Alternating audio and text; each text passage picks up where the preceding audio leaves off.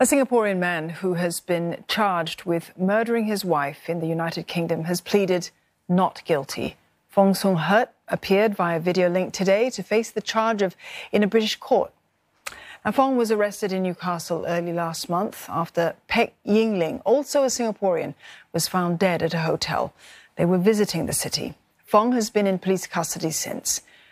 For the latest, Laura Makin-Ishwood joins us live now from Newcastle. Laura, what happened in court today?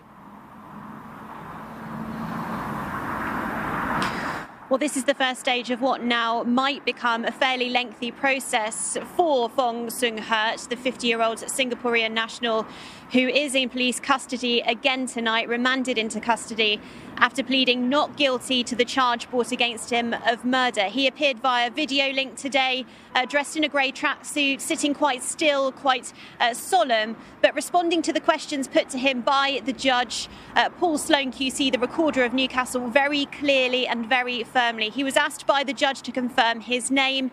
He then had that charge read to him, the charge of murder, and he was asked to enter his plea, and he responded not guilty. Laura, so he was remanded back into court. What's next for Fong then?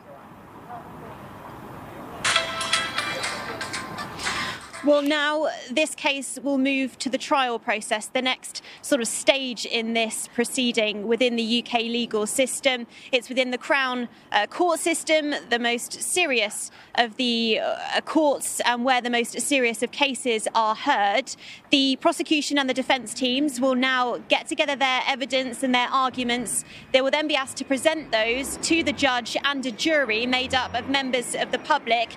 They will then assess what they hear and decide whether the defendant is guilty or not guilty. A date for that trial has been set, the 6th of June. So Fong has another 6 months in custody here in the United Kingdom. And at the end of today's hearing, the judge said to him he must appear at that trial.